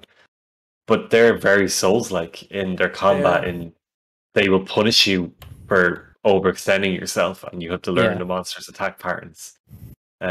It's just that you're generally fighting one monster in an area. In Souls, it's like every enemy is like a boss. Is a monster. Yeah. Yeah. And I do think it's by only jumping into this style of game every so often. Like, whereas if you're playing this consistently, like by the sounds of it, you guys do, it's very easy to pick that bike back up again and continue on it. Whereas if you're having to reteach yourself after playing X amount of different style games, it takes that extra little bit of time to get back into that kind of rhythm. I think it's a But mental thing as well. Yeah. Or you just change the sprint to, or you add in a fucking, what was it, the crouch button to L3, just to really fuck with people's muscle memory. That was Elden Ring for the first 3 hours, just constantly pressing fucking L3 when I needed to sprint. Thinking you were sprinting. And then I was crouching and getting killed. Oh. But even like if we had recorded our, which we couldn't do, but if we had recorded our play session for the first hour of Elden Ring, we were getting schooled by the tree sentinel, because we weren't supposed to be fighting him, but we were being stubborn. We're like, we can do it, and we got close once or twice. But it's that case of like, we went in knowing it's like, okay, this is any Souls game. We just have to be patient and keep at it. Yeah. And then eventually went, no, we're being idiots. We're not supposed to fight him now. Let's go get leveled up. And then you did it in the later session. You were leveled up. I did it like 4 o'clock them. in the morning, yeah. Yeah, and you spanked them. And then we went back in together and we spanked them. And with an invader there. with an invader there. Oh, it is. Like, I think once you learn how to approach it, I think that's the thing. It's not learning how to play the game, it's learning to approach the game. Yeah. And once you learn how to approach any Souls game, you'll master it. Because the games themselves aren't complicated games. It's just, you have to get over the difficulty and then learn to play the game on its terms, rather than the way you want to play it. I think that's where a lot of people do get stuck, is that, again, I use Destiny as an example. A lot of time in Destiny, we're just fucking slaying everything. Like, we farm bosses for fun. We're gods, basically, with crazy magic powers. And then to go from that to playing as, you're just a normal guy fighting people who do the exact same amount of damage to you as you do to them. And if you mess up, you're being punished. Whereas in Destiny, it's just like, I can do what I want. So changing the wires in your brain to go from one to the other, because I'm using Destiny as an example, but most games are that way, where we're the powerful ones, but we're going on a story, or we're super powerful, but we lost our powers, and now we have to get our powers back, which is everyone's favorite. I'd walk slow for half an hour. Whereas do you remember that was a thing, game, like it's a Souls game is, no, you're fighting on the enemy's level, and they're fighting on your level. No, you're fighting up. It's an uphill battle for a certain amount of time. You're below their level, and you better catch up. Yeah. It's like doing a Nightfall in that things hit It's like harder. doing a GM. It's like doing a GM Nightfall, yeah. Yeah. But you remember that was a trend back in the early noughties in the PS3 going to PS4 era, where your upgrades, one of them would be your fucking sprint. And you're like, why am I walking for the first hour of this game? Yeah. Because sprint was an upgrade. Like, seriously? It's like that way, and it's just because it's that time period, that's the way it is in Diamond and Pearl. You don't have a sprint. You don't have a sprint for the first 10 minutes, 15 minutes. And then your mom's like, you can sprint now. XP share, is it yes or no? Yeah. Oh, thank fuck. Oh, is it? Oh, actually, just speaking of the sprint, you don't have to hold down X. I need to say square. you don't have to hold down square X to sprint. It's literally just push the left trigger the whole way over. Oh, nice, nice, nice. Even though I'm still holding down X out of habit. Yeah, But or A or whatever it fucking is. Too many different controller types, man. Yeah. I'm struggling because I've got 2 different kinds of controller in front of me right now, and neither of them are correct. Yeah. Any other thoughts to add in on your no, first just on the experience sprinting. That was a pet hate of mine. I've got many pet hates, and that's one of them. Sprint is not an ability to unlock. You just have it naturally. It was also a trend of games where, oh, you've got all these powers and now you've lost them. Go earn them back. It's like, Infamous and it was in sequels. In sequels, it's like I had all these powers. Just build on them, make the enemies better, and then give me new powers. Don't make me earn back my same powers again. For fuck's sake. Yeah. Fucking. I really hate that. Yeah. Sucker punch. But I love Infamous and put it. I especially love Second Son. That game's fantastic. I only downloaded that recently because I never completed it. Well. I platinumed 1 or 2. I can't remember one of them anyway. But I have platinum Demon Souls, and I've platinumed. I won't be platinum Demon Souls. I don't think. It's easy. It's an easy platinum. Yeah, but it involves multiple playthroughs. I'll see where I end up. You're an idiot like me, I've looked my way into a few challenges, into a few trophies. I didn't let the adjudicator fall down. I did that without happening. Speaking of that, actually, I stumbled into that boss fight. I was just walking around like, oh, fog wall. Nah, it couldn't be a boss fight yet. Opened the fog wall. There's the boss fight. So I was like, fuck, panic, and I tried to just fire blast magic him, but it doesn't work because he takes damage on the head. So I had to like dodge, open up my pause menu, equip a bow, dodge, open up my pause menu, equip arrows, dodge, and then I was okay. I was able to kill him because all the damage goes into his lack of a bird on his head. Yeah. And then on the other one in 3-1, the Latria, the first Fool's Idol. Oh yeah. I did that without hitting any of her clones. I noticed that you got really fucking lucky with that one. No, I didn't. You didn't spot the tell though, because there was twice. I did. I knew the tell. The big soul arrow.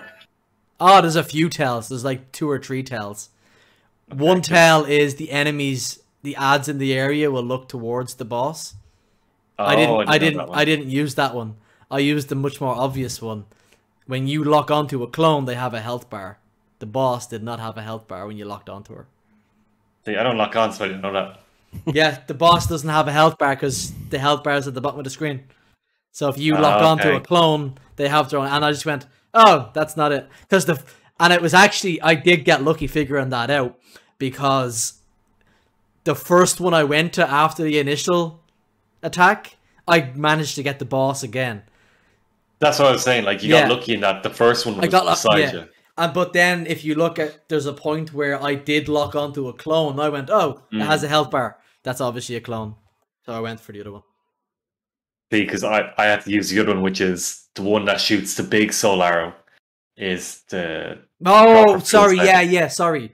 The main one shoots the big soul arrow, and the baby ones shoot baby soul arrows. Yeah, I know that. Yeah, and you killed one of them before the big soul arrows. Like, there's no fucking way you knew that's what it was. I was like, no, I knew it. You got lucky.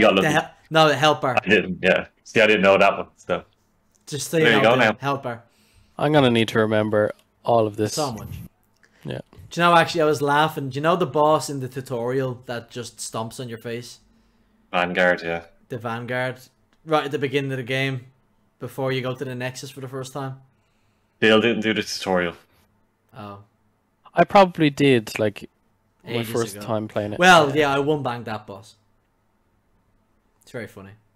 With the Firestorm? It's very funny. Oh, this is, where he has to kill you. Yeah. But you can't kill him. Yeah. Very funny. Just absolutely shredded it. Magic is OP.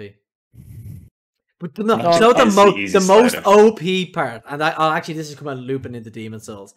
Demon Souls is the entry level, not the shit on your experience right until, but Demon Souls is the entry level because of some of the systems that are in place that they haven't. It's also a bit more difficult with the bonfires being so far apart. But magic is so powerful in Demon Souls, it's ridiculous. What makes it really overpowered is that when you get to a specific level with intelligence, you regen magic power just by walking around. It regens itself over time without doing anything. It's like getting free super in Destiny. Jesus. And then you can make it more powerful by getting the Insanity Catalyst and then holding the Crisp Blade as well. And having the magic head wrap that I have. And I won't be getting the Insanity Catalyst. Yeah, I can't remember. Is that the Gold Monk or which one is it again? Yeah. I got something different. I can't remember what I got the first time. I didn't like the idea of having my magic power. Yeah, it is annoying, but it's OP. Yeah, it's very OP. But I don't know. Is there anything else you want to add in, Dill? Anything you want to add in about your first experience? Yeah, don't leave me. That's all. I'm not happy ready to play through that stuff with you. I do think, just to touch on that, when we are playing with you, I'm not gonna bullshit bosses as much as possible. Yeah. Okay, just to get the just so you get some sort of experience. Like the only reason I burnt the penetrator to a crisp was because of lag. I literally could not see what was going on, so I just went, fuck it, I'm just doing this. But yeah, I just think, just to give you some idea, just not to bullshit them. Well, we did that with Flame Lurker, where we were in, and like we actually got his health down the whole way, And then what Kev and I were doing was like we were kiting the boss. Whenever you got hit, one of us would be nearby to take the aggro, and you could heal up, and like I think sometimes you kind of need that as well. Like you just need the breathing space, and then reassess it, and seconds. then especially for your first time. Yeah, I'll see how I feel over the weekend. I'm around anyway. To get a few hours in. Yeah, I'll be around for 10 days. I do plan on finishing. Like what? We're on World 3, is it? You've got to a point in World 1 where it's better to go away and come back. You've finished all of World 2, so yeah, we're doing World 3. I didn't like World 3. I didn't like the Latria at the prison. I don't know. I just didn't like it. I don't like the enemies in it. I don't like the fucking Cthulhu-looking fuckers. Squidwards. Squidwards. Yeah, I just didn't like it, even though it's very Bloodborne-y in its aesthetic. I just didn't like the level. World 4 was that was fine. The Storm one, isn't it? Yeah. 5. 5. Okay. So essentially, like halfway through the game. You've done a fair chunk, yeah. Okay. Mm-hmm. I've been marking mine off by play session, how far I've been. I'm getting there as well. Yeah, like if anything, it's enticed me to play it more rather than steer me away. And I think that's mainly what I needed, was to get past that initial kind of threshold of knowing what to do and knowing how to approach it. And let's not take away that you actually killed your first boss on your own. Like, you actually killed True.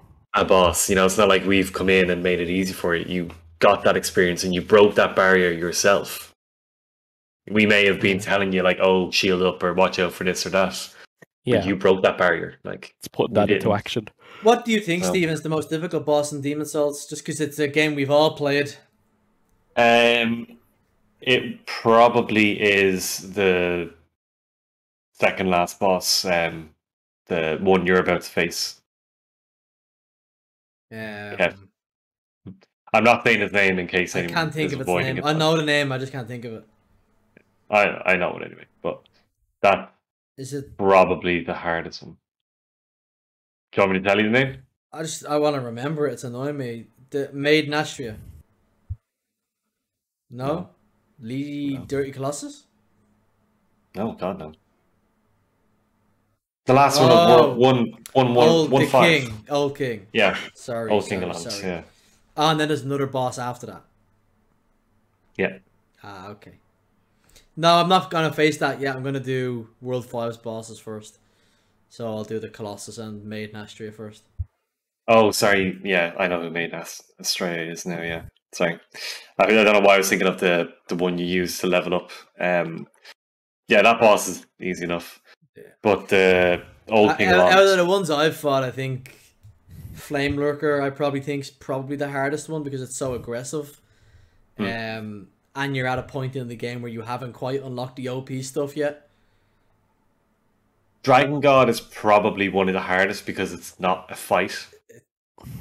But you know what? It's not bullshit the only still. one. There's a few of them like that in the game where it's a quiz as much as a adjudicator is also shoot in the head, or Fool's Idol is Find the doll, the right one. And... the fight one, and also if you don't kill the guy above the church beforehand, it can be an endless fight. Oh yeah, and even to call them the Storm King as well. Using the Storm Ruler, like if you don't know to pick that weapon up. The weapon up. Well, yeah, you can get through it. It'll just take a while. There is a bit of a cheese spot there as well if you really want to. Not for the boss, but for the rest of the ads. Oh yeah. I think we may start moving to wrap up because I think Dillon might actually die on us. That's fine. I keep getting little spurts of energy, and then I'm kind of like, ooh. Yeah. I know there's a whole lot of news that's worth covering that isn't depressing this week. We try to steer clear of the depressing news. I think it's just better for sanity. The GTA stuff. Did you see Rockstar said that there's a patch coming next week that'll improve a lot of it, and they'll have patches. It's just kind of like, usually I read these kind of posts with a yellow background. It was funny, but they're reinstating the classic versions of the games through PC stores, and it's a bullshit move. No, and if you bought the new game, you get the old ones for free. But is it on the Rockstar launcher? Is it? Yeah, but I assume it's going to be on Steam as well. Well, we'll see. I own San Andreas and Vice City on Steam. They're not taking that shit off me. Fair enough. I got them as part of some big fucking pack at some point for like £4. But yeah, nice. No, we'll wrap it up there because I think Dale needs to go onto the sofa with Pokemon and chill out. I don't even think I can play Pokemon. No. I don't know what I'm going to do. I've rested. That's the one thing I didn't actually cover was AEW had a pay-per-view event last Saturday. And it was fucking fantastic again. Because AEW know how to do pay-per-views. WWE have one this weekend and it's going to have not a fucking bar on it. But yeah, it's wrestling. No one cares. No. AEW is fucking great. It really is. It's so entertaining. I'm afraid if I start watching it. No, we're not talking about Formula 1. No. Prima donnas. Right. Yippee. They make fucking footballers look like men. Ridiculous. We'll be back Funny next thing week. Is, it's not even the drivers. It's just like not. The teams. The managers. Yeah. We will probably be back next week with another episode of whatever. Dill will hopefully be feeling better. And he's not going to be in work, so I'm pretty sure we'll be able to do a podcast. Yeah, I'm due to go away Wednesday for 3 nights, but I don't think that's happening. Don't think so. I will be here. Yeah. We'll have to decide what our topic is. We don't know yet. It's a bit early to join the Game of the Year discussion. I'd rather wait until mid-December to do that, for what it's worth. That can be our final one of the year or something. Yeah, I think we'll probably take a couple of weeks off there over Christmas. Yeah. We could all dress up as Christmas trees. Right. On that note, that's us talking about Souls games. Me and Stephen love them, and Dale's getting there. He's in transition. 10 years behind. 10 years behind. Make an addict out of them, If Bloodborne ever comes to PC, we will do a playthrough. Peace. Yes. Okay. I downloaded my Sekiro boss fights off my Facebook and then deleted that. So they will be going up onto maybe onto our YouTube. I haven't decided where I put them yet, but I'm gonna put them somewhere just to keep them safe. And then everyone can laugh at me running away from bosses. Bye! See you next time.